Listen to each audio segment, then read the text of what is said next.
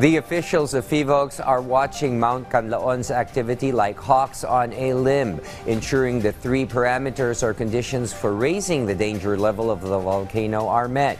The sulfur dioxide content discharged by Kanlaon has reached a mark of up to 10 tons of certain days. Frequency of volcanic earthquakes has also climbed, but it is the incidence of ground deformation which will leave Phivolcs no option but to raise the alert level status and initiate forced evacuation in areas deemed most unsafe. In the event Kanlaon blows its top, the Office of Civil Defense in Western Visayas assures readiness for fast evacuation and mobilization of first responders.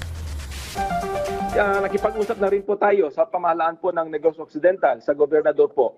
At nagkaroon na rin po tayo ng go signal po na magkandak nga po ng preemptive evacuation kahit na po yung nasa loob ng 6-kilometer radius mula po sa crater. At isinihanda na rin po natin yung Panaad Park bilang provincial evacuation center.